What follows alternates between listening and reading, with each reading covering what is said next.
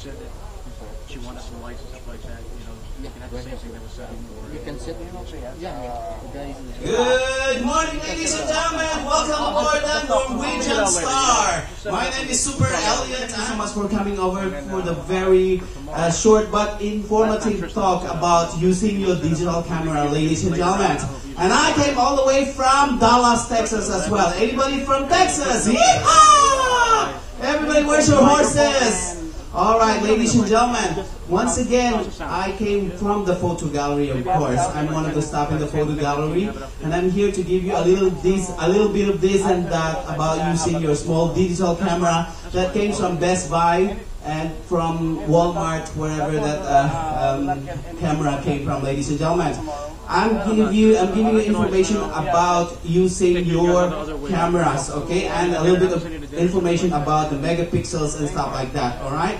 Now, ladies and gentlemen, we're gonna start first from your camera, the megapixels camera. If you're still using the 3.1 megapixels, I can suggest that you need to upgrade your camera.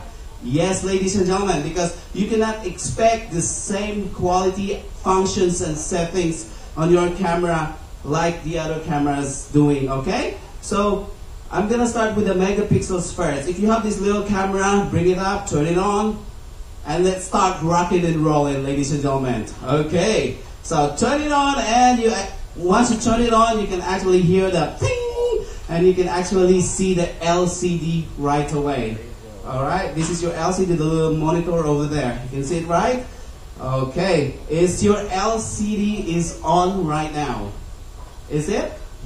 Alright, if your LCD is not on, it means you did not turn it on, the LCD, so you need to turn it on. Together with me is my partner in crime, Jenkins. Is going to go around. If you want to raise your hands, where is that functions and settings located are.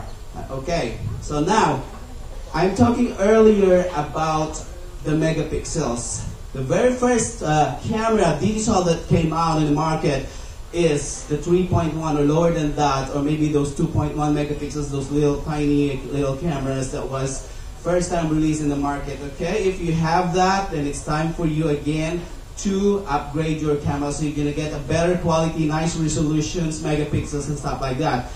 Let's talk about megapixels. Our camera goes with megapixels, ladies and gentlemen. If you have that 3.1 megapixels, you're going to have a lower resolution if you want to blow them up into 8 by 10 or poster size of pictures. If you want to print them into like 4x6 photos or little prints, it's okay for you to have that. But if you're planning to blow them up into a nice canvas, it's not a good quality, okay? If you have the higher megapixel, you're going to get a better pixels, okay? That pixels is that small little box, like in Mona Lisa painting, that you're gonna go closer, you can see little boxes, and then you can see a little face in there. That's the pixel, the little box that goes with it. So if you have lower megapixels, then you get pixelated once you blow them up. Okay, now ladies and gentlemen, once again, our cameras has different settings and functions. We have to know where is that located at. Now, as what I'm telling you earlier, you turn on your camera right now and you see on the right hand of your camera, it says what? Ladies and nothing, yeah? Automatic. Thank you so much. Yes. If you're just using automatic all the time, it's better for you to buy a throwaway camera because it's going to be the same quality for using that automatic all the time. Alright, so you're not going to get quality, nice pictures if you're going to keep on using the automatic.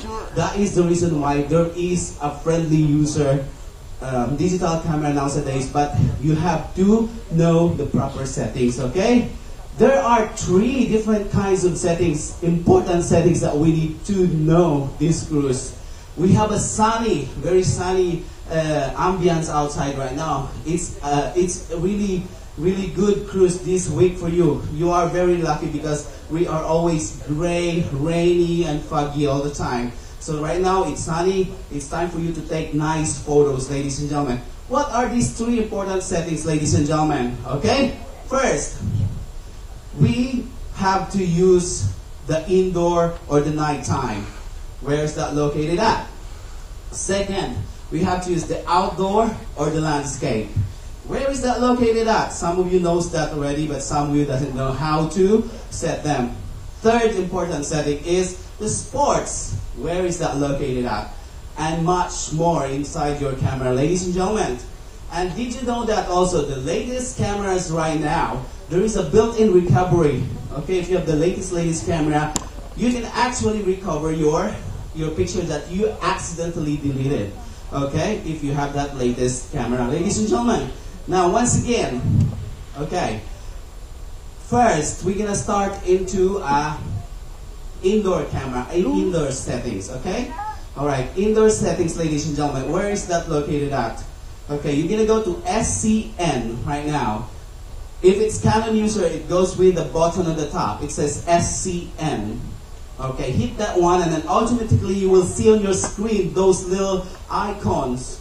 The little icons that it says the head of a man with a moon behind you, the buildings with the moon behind, the mountains, the snow, everything is in there. Okay, so there, ladies and gentlemen, that is the settings, the modules, or the your desired shooting mode. Okay. All right, now ladies and gentlemen, hit that one. You will see that one over there. Or if you cannot find it, if you're not a Canon user, you use the Fuji or the some other company names like Kodak. It goes actually those little buttons on the side, on the right side or left side. This round button that goes with arrow, up and down, scrolling thing. You have to press up and down, and then on the right side you will see the thunder sign that is like that. All right, that's your flash, ladies and gentlemen. So you can actually in the middle there's a menu over there. All right, you hit that one. You can actually press that one and go to SCN or shooting mode. Okay, the shooting mode is right there, exactly. And then press that. There's an OK in the middle. Okay, OK on the middle. Press that one, but before pressing the OK in the middle, you have to select the desired shooting mode first. Once again, those three important settings is the important settings that we just need to use inside, outdoor, and while you're on the train or helicopter. Okay? So now, ladies and gentlemen, start on the hitting the night portrait or the inside. All right, or the night scene, ladies and gentlemen. Press that one, hit that one, and said okay. Now, once you change your settings into a night portrait, the ISO and all other settings will actually be set automatically. You don't need to do whatever we do in our SLR camera, the professional camera, that we always need to change our settings. That one designed for you guys to just hit that button, and then all the settings will automatically change. Okay, that's why it's friendly user and easy to use, ladies and gentlemen. All right, now ladies and gentlemen, once you hit that one, if you cannot find it, just raise your hand. Jenkins will go to you and he will teach you where is that located at. Okay, that settings. Okay, now ladies and gentlemen, once you hit that, okay, you're on the right track. You take a picture right now. Okay, taking a picture of a subject with a person. You can actually get a person and a background behind you bright and clear, ladies and gentlemen, if you're going to use that that night scene. If you're going to use automatic, try it in the atrium right now. You have this very, very nice